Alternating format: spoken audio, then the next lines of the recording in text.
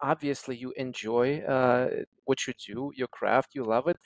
What are some of the challenges that you face? What makes you question yourself sometimes? The biggest challenge that I see right now is that because of online dating, our culture has it's changed. Our culture has gotten very visual oriented. Men are visual by nature. They're always visual. I can't get a guy to say yes to an introduction if he's not attracted at some level to who she is on the visuals. But we girls, we can fall in love with men over time if we're studying your character, if you make us laugh, if we respect you and feel comfortable with you, you get better looking. But the way dating is done today with the swiping apps, really good men are getting thrown in the trash. And what happens is the same four guys are selected all day long.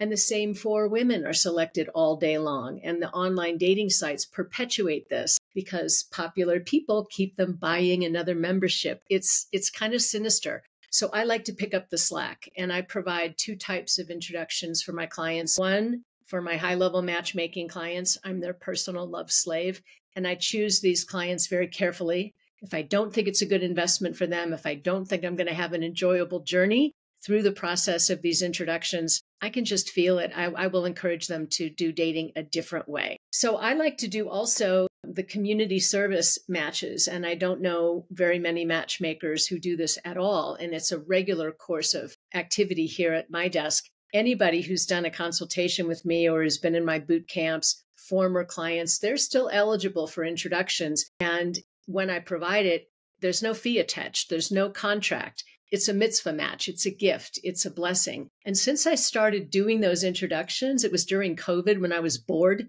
It's been amazing. And the efficacy of the mitzvah matches way higher than the introductions people are paying a lot of money for. So I've learned something that the type of person who signs on with a matchmaker at a high level is not necessarily the type of person who's most likely to get into a relationship. So it's been a wonderful exercise for me to study. So that is wonderful insight. And there is an analogy, actually, Julie. We have been interviewing people even outside of dating matchmaking industry. And there is the kind of consistency there that I hear more and more.